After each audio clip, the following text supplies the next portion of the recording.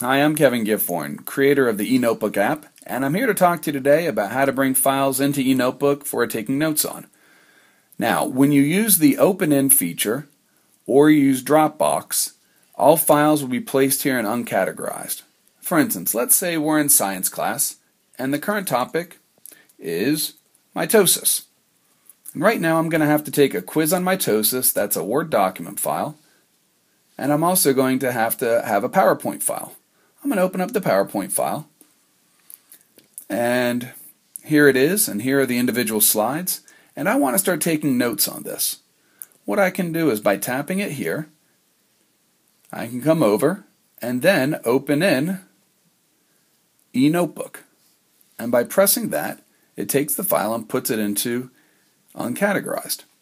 Now, I'm going to go back and also grab the other file that was the document file that we're going to take a quiz on. Here's our mitosis quiz. And again, we want to open that as well within the eNotebook app. Like I said, both these files are initially placed in uncategorized in the Documents folder. And as you can see, we have the PowerPoint file here and the document here. Now we want to bring them into Science, and the way I can do that is by pressing and holding down onto it. It brings up an additional menu where I can say place into Science. And I'll do the same thing for mitosis. I'll place that into Science. So now the files have been located here in Science, and when I want to start annotating on it, all I have to do is open it up.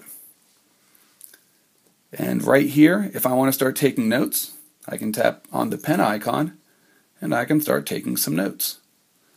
Or I can highlight. Additionally, I can go as well to the Word document file right here.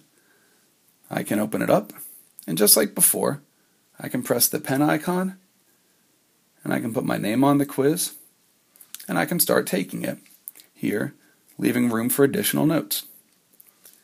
So again, all these files have been saved here under the Documents folder, but were initially placed into the uncategorized folder. And that's how you bring files in from email, Safari, and through Dropbox as well.